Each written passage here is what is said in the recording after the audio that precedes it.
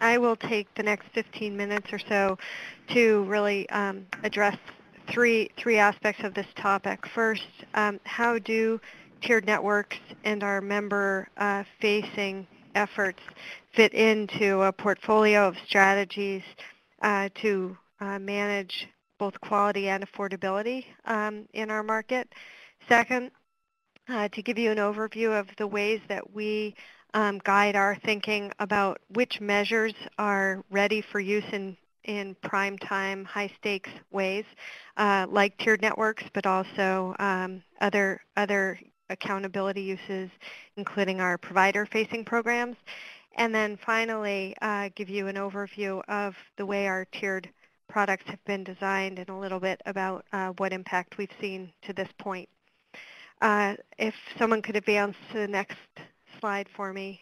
You should be looking at a picture that shows aligning provider and member incentives to make quality healthcare affordable.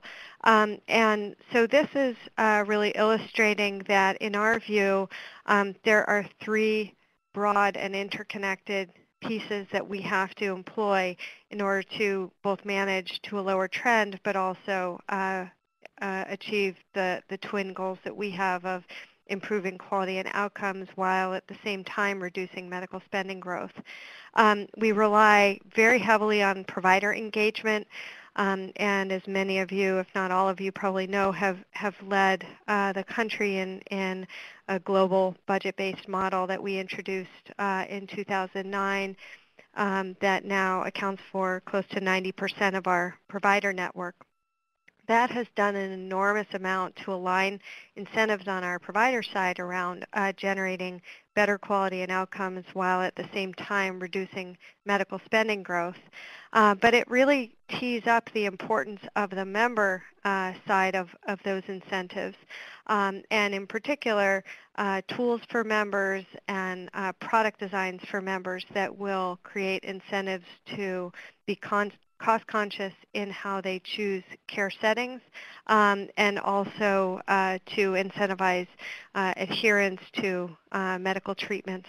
So I'll talk a little bit about a whole range of strategies that we use in that product design, but we'll focus on our tiered networks today. And then, of course, not to be overlooked is the third important strategy, which involves ongoingly attending to our own administrative expense and keeping that extremely low and affordable for our members, so that we're never having the administrative part exceed 10 cents on the dollar, and it's below that for our members now and has been for several years. So moving to the next slide. Here, what I'm illustrating for you is a framework that we use to guide our thinking about where the member-facing strategies for improving quality and outcomes and affordability fit in with our provider-facing strategies.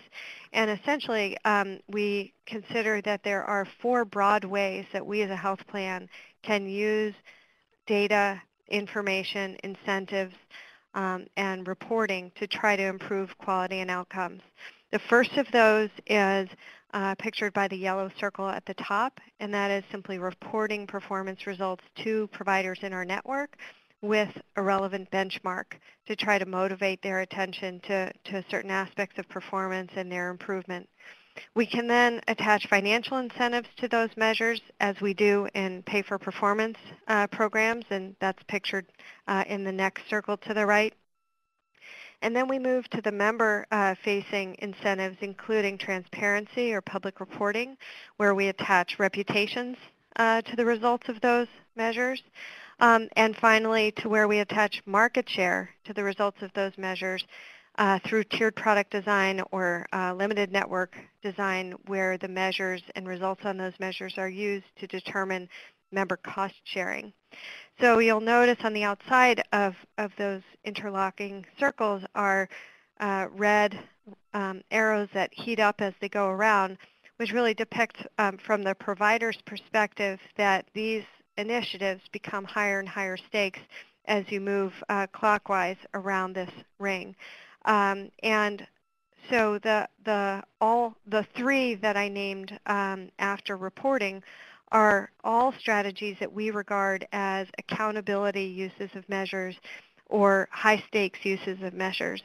And the next slide illustrates for you that starting in January 2007, we have held ourselves to a set of criteria and principles that determine when a measure is ready to be used in any of those high-stakes ways.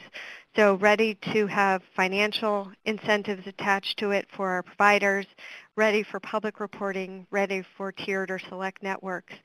And while I won't take the time during this talk to go through in detail what's reflected on this page of principles, you have it to take away. What I'll highlight for you is that it really represents a blend of what we consider to be the art and science of good performance measurement. The science part reflected in a number of the features here that really point to important psychometric and statistical aspects of measures. The previous two speakers spoke a little bit about the importance of sample size, and we pay enormous attention to whether for each individual measure we have adequate sample size to get a stable, reliable piece of information about a provider's performance on that measure. And if we don't, we won't use the measure in the initiative, whether it's a pay-for-performance, public reporting, tiered network. And as you'll see as we get a little further into the slides, in the case of our tiered network design, we have a way of addressing tier placement for providers on whom we simply don't have enough information on any of the measures. But some of what's reflected on this page also isn't so statistical or scientific, but more the art of using measures in a way that will engage providers. This is, we view as a critically important part of the success factors of the ways that our measures to this point have been able to drive improvement both in our provider and our member-facing efforts. The next slide is a nice way to summarize 4 different types of strategies through which we can design products that incentivize various kinds of behaviors on the part of our members to pay attention to cost and quality. So in the top left is the category that we're spending our time on today, which is network design and product designs like tiered products that use cost differentials for the members to try to drive members to use the higher quality, lower cost providers. But just to highlight the other strategies, there is, of course, the use of high deductible plan design, which also in many ways is intended to influence members' choice of providers. But on the right-hand side, the set of strategies that's used less around choice of provider and more around adherence to various kinds of treatment recommendations or to the reduction of behavioral risk factors. So a good broad set of strategies is really important to have members really attending to all of these aspects, how much care to receive, where to receive it, and based on what the clinician's recommendations are, incentives to adhere to that advice.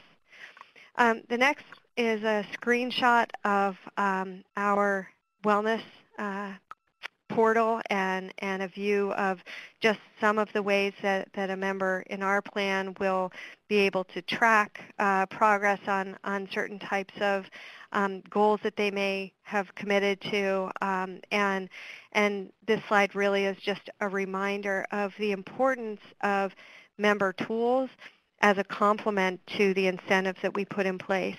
One of the important lessons learned for us around the introduction of tiered network products is that members really need to have education before they start to use that product about how to find the information they need about what providers are in the different tiers and what the cost differences will be, because a member who goes out and uses care before they understand the cost differentials associated with a tiered product design can be a quite unhappy member if they didn't understand that seeing certain providers comes with a higher price tag than seeing others. So doing proactive member outreach and having really clear tools available for members who are in products that do create these kind of financial incentives around different provider choices is, we have found, extremely important. On the next slide, I am just showing you how the enrollment in our tiered products has grown over time. The blue line shows the growth in our traditional options tiered product design. The red line shows after the introduction of what we call hospital choice cost sharing, how that has grown. Together, these two products, both of which really use a tiered product design, have about 230,000 members today. One thing that perhaps is worth underscoring is the important difference between a tiered product design and a narrow network design, with narrow networks being the kinds of networks that Sanjay and Nate were speaking about, is that in a tiered product design, the member has access to the full network. Every provider is in the network for them under their benefits, but the amount that they pay, the cost sharing that they pay, differs depending on which provider they choose to see. So just a few last slides to give you an overview of how our tiered product actually works. The next slide, which we'll move quickly over, but you can return back to, really is what was our vision as we were back in the early 2000s creating a tiered product. And you can see that it was to really use data to create meaningful financial incentives around differences in performance that were meaningful and important. The next slide gives you a sense of the kinds of measures that are used. These are the measures used on the hospital tiering that's in our options product. And what you might notice is that there's a broad set of measures that include both clinical process, meaning was evidence-based care followed, clinical outcomes. You can see some of the outcome measures over on the bottom right, mostly adverse events in hospitals that we would like to always see low rates on, and patient care experiences. They are reflected on the bottom left and captured through HCAHPS scores for our hospitals. A very similar construct with process outcome and patient experience is what we use to tier our primary care physician groups.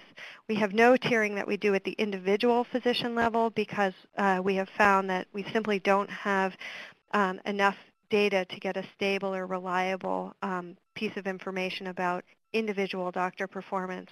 So we tier physician groups and we tier hospitals as institutions. The next slide shows that we have 3 different levels of tier in our options product, and the most favorable is called enhanced, then standard, then the least favorable tier is called basic. And every provider in our methodology starts in the middle and either earns their way up to enhanced through having both high quality and low cost, or falls to the basic tier by having either high cost or poor quality. A provider for whom we have inadequate information on either or both will be in the middle tier, the standard tier, unless they do poorly on cost or quality, in which case they would drop down to basic. Finally, just to share with you what kinds of cost-sharing differences you might see in one of our plans. There are several different cost configurations at this point, but this will give you a sense of it. We have quite substantial cost differentials compared to some tiered products in our market and in others. For example, you can see looking down the column in the PPO product for the inpatient surgery that a member who chooses an enhanced tier hospital for that surgery would be paying $250, while a member who chose a basic tier hospital would be paying out of pocket $1,000. A very significant cost differential. While we aren't able here to report the results because they are under peer review, there is a formal evaluation of how the tiered product has worked in driving differences in members' choice of hospital. This has been led by researchers at Harvard Medical School and is under peer review and does show a very significant effect in the tiered product design in influencing which hospitals members receive non-urgent services. Emergency services, the cost differentials do not apply. So in summary, it's our view and our experience that a blend of member and provider-facing initiatives is extremely valuable to drive the goals of improving quality and outcomes while also reducing cost growth and contributing to affordability. Tiered product designs, as we've talked about, give members access to the full network, but begin to expose members to the differences in provider cost and quality. We use a very rigorous approach and methodology, and that has really helped us to avoid provider backlash against these products. Providers may not like the tiered products, though under payment reform, they've actually come to see them as a useful tool to help them steer members to lower cost, higher quality facilities. But even for those providers who don't like the idea of tiered products at all, they feel that the methodology that we're using is fair, and we haven't faced any of the criticisms, backlash, or legal action that some of our local competitors have seen.